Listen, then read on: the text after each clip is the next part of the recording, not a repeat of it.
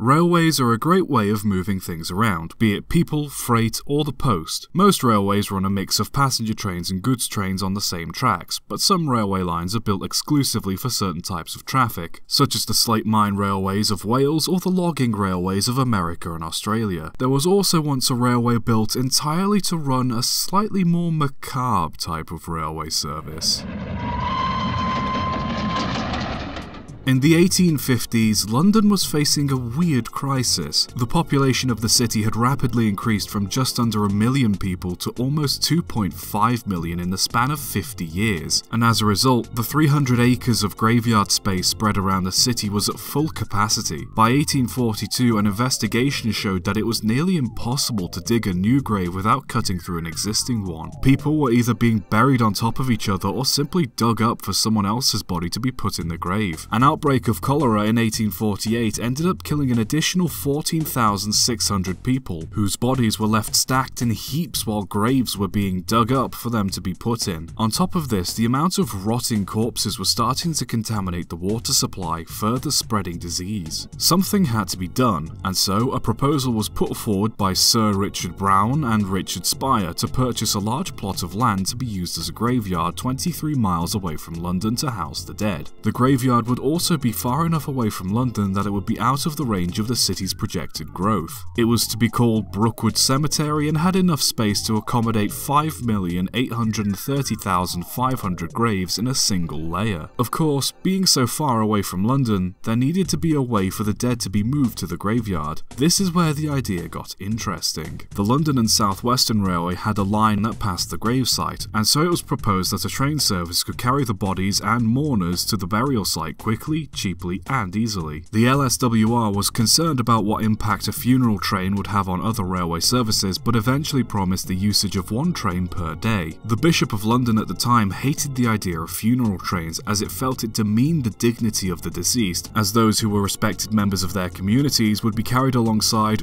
those who had led immoral lives to the site. On top of that, he naturally felt that a railway was incompatible with the solemnity of a Christian burial service. Eventually, the plan was passed by Parliament and the London Necropolis and National Mausoleum Company, or the LNC, was formed. After some discussion and consideration, the cemetery was divided into two sections by a road, one cemetery being serviced by the Southern Station for members of the Church of England and the other serviced by the Northern Station for nonconformists and members of other religions. The trains themselves were also separated, not only by class but by religion as well, to help prevent any upset caused by two conflicting backgrounds sharing the same compartment while grieving. The carriages were designed to accommodate all classes and beliefs, with the only real difference between them being the ornamentation on the doors. Fares were set for a fair price and never really raised with inflation, meaning it eventually became cheaper over time. The train only ran if there was a coffin or passengers waiting to use it. If there was only a single second or third class coffin waiting to be transported, the train would postpone its run until the next service. By 1900, Sunday train services were discontinued, and from 1902, daily trains no longer ran, and the service was only used when required. The railway was also used to help relocate some of London's other burial grounds during civil engineering projects and to help ease the congestion. The line travelling through the graveyard had to be constantly maintained as the poor quality of the soil, the reason the land was so cheap to buy in the first place, would rapidly deteriorate the wooden sleepers that the track laid on, meaning they had to be constantly replaced. Aside from that, the railway had little in the way of faults or accidents, simply running as a quiet little railway from London to Brookwood. When the line first opened, trains were mostly pulled by any engine the LSWR had to spare, but by the 1930s, Southern Rail had the route mostly worked by the M7 class tank engines formerly belonging to the LSWR. Most commonly though, it was engine number 255 pulling most of the trains. The original London terminus for the railway was demolished in 1902 to help expand the Waterloo line that ran above the station, but was moved to a different location. The line saw a steady decline in traffic as Southern Rail was running more frequent trains to Brookwood Station, but it wasn't until the Necropolis station was bombed in 1941 that it truly became irrelevant. A deal was made between the LNC and Southern Rail in 1946 whereby Southern Rail would take over funeral trains to Brookwood while the LNC sold off their old station, but held the rights to limit the number of funeral parties on any given train. This deal was soon made obsolete after Southern Rail became part of British Railways after nationalisation in 1947. New operating procedures meant coffins had to be carried separately from other cargo, lack of adequate rolling stock, lack of use, and the constant need to replace the graveyard track sleepers simply led British Rail to stop running the funeral services. Transportation of coffins and funeral parties by road soon took over, and the railway through the graveyard also no longer served a use. The stations in the graveyard were either abandoned or knocked down, and the line was eventually pulled up, with a short section of track and a plaque remaining to mark the site. All in all, the London Necropolis Railway was an interesting solution to a problem that lasted roughly